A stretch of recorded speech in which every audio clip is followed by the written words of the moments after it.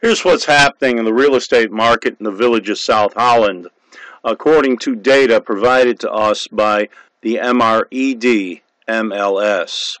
In the last 30 days, there were 62 new listings of detached single-family homes. There were 26 closed sales, and we have another 21 that are under contract.